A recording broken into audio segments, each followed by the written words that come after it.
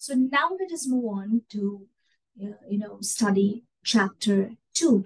Chapter 2 deals with the fundamentals of airlines management. Let me share the slide with you.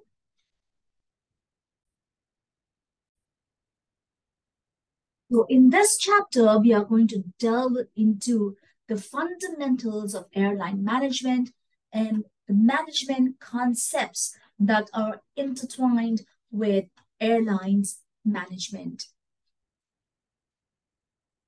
Now, we all know that management is a science to be strategically imbibed and an art to be executed. Now, I personally believe that general management is a science that has to be strategically imbibed, and it is an art that needs to be executed. Management is an art, and it involves planning, coordination, strategizing, and implementation. So thereby it involves a process to achieve a goal.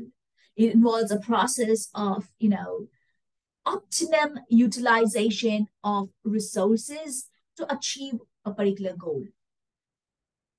Now, management thinkers such as Van Fleet and Peterson have defined management as the set of activities that are directed at the efficient and effective utilization of resources in the pursuit of one or more goals.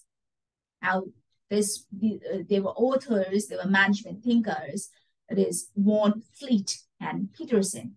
And when a question comes to you on management or even airlines management, I want you to give me the definitions of management. And you'll have to quote, management thinkers and authors, and only then will your answer be complete. Well, coming back to this, Karl Marx opined where Van Fleet and Peterson spoke about management being where they said that it is a set of activities which is directed at the efficient and effective utilization of resources in the pursuit of one or more goals. So the question is, what are these resources?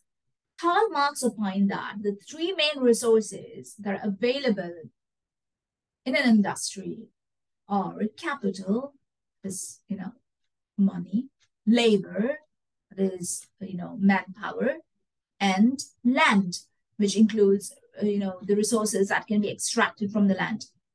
Now, modern management gurus have included market into the list and have conveyed that the 4 M's of management are market, money, men, that of course includes women, manufacturing, producing or rolling out products, goods and services. Contemporary management thinkers, that is today, they have included the 5th M, and they have conveyed that methods adopted also serve as a valuable resource. Thereby, they have adumbrated money, material, methods, manpower, machine, and market are valuable resources in any given industry or even a company. So going back to Van Fleet's and Peterson's definition, they have defined management as a set of activities directed at the efficient and effective utilization of resources in the pursuit of one or more goals. And what are those resources? In today's perspective, or in today's world, contemporary management thinkers have spoken in terms of 5 M's that involves or includes money, material and methods, manpower, machine, and the market. So how well you utilize these resources towards the achievement of of the organizational goal or the organization's long-term goal, apart from profit maximization, of course, is management. So the concept of management exists, of course, from time immemorial. It is not a new concept at all. You can, date it back to ages and ages. But if you think about it, women in the past centuries, they've imbibed the skill of managing their households from centuries and centuries it's going on. And men have strategized their household income and family expenditure. So again, that's a management skill. that's going on for years together, for centuries and centuries and centuries. Now, the family is managed, or in the earlier days, was managed by the elders in the family. So there was a set of rules and strategically drawn, and that had to be followed. Likewise, like how it was in the past, it is even there today. And if you try to compare it with the corporate management, of course, management is an intrinsic part of every sphere of life, be it world of commerce or even families. As rightly opined by Peter Drucker, I mean, he's a father of modern management. He said that with changes in technology, society evolves, and so does management techniques. Peter Drucker defined management as a multi-purpose organ that manages the business and manages managers and manages workers and work. Some of the definitions of management are, given by Harold Kuhns, where he said management is the art of getting things done through and with people in formally organized groups, and it is the art of creating an environment where people can perform as individuals and cooperate towards the attainment of group goals. It is the art of removing blocks to such performance by way of efficiency in reaching goals. F.W. Taylor has given a definition of management, has said that it is an art of knowing what to do, when to do, and see that it is done in the best and the cheapest way. Thereby, it can be concluded that management is a dynamic, multidimensional process aimed at achieving the ultimate desired goal. Now, what about, management by objective?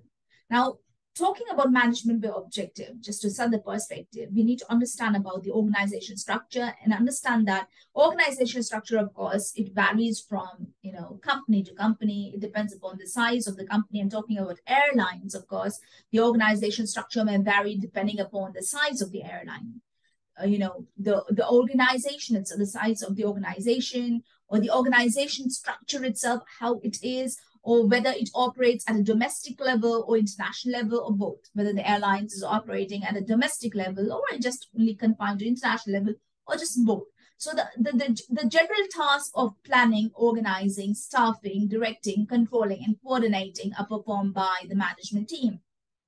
Now, management by objective, which means purposeful leadership to achieve a strategic objective, is one of the keys to successful airline management.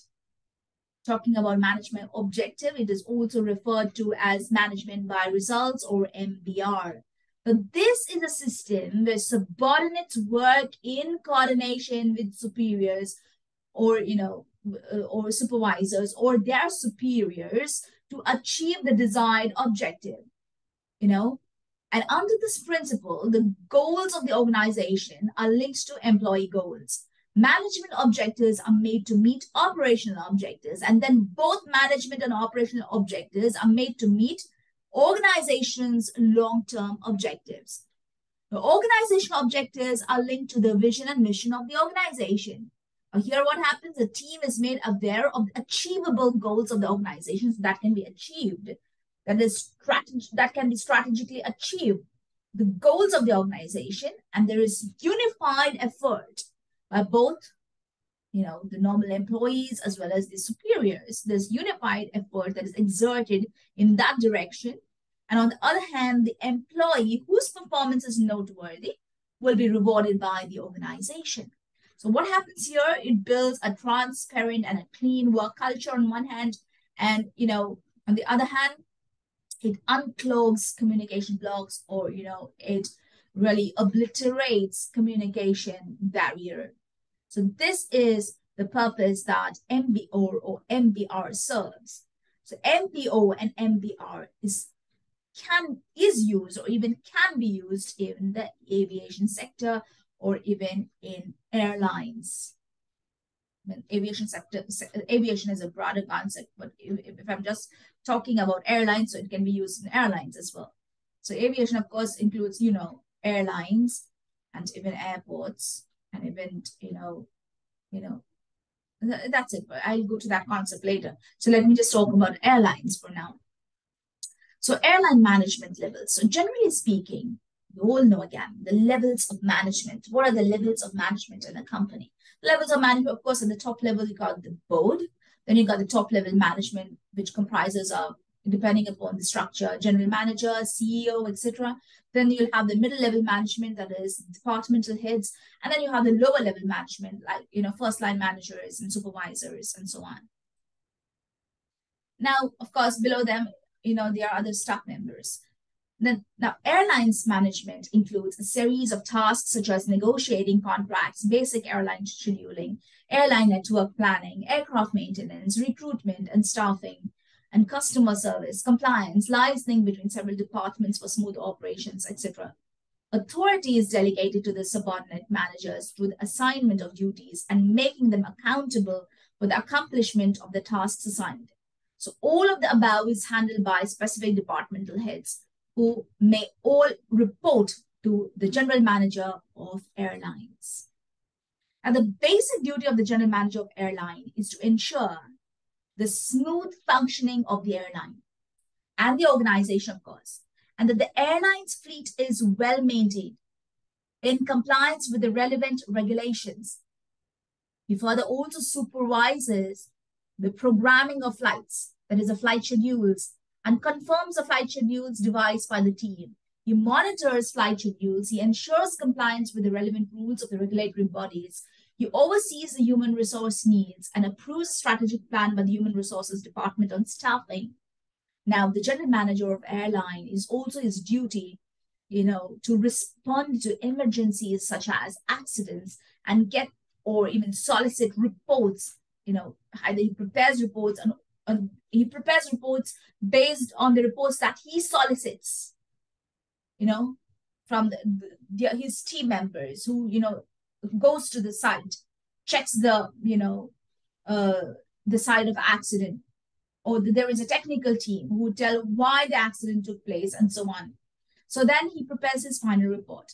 And he must be involved in constantly also strategizing the improvement of the organization and the airlines in the market.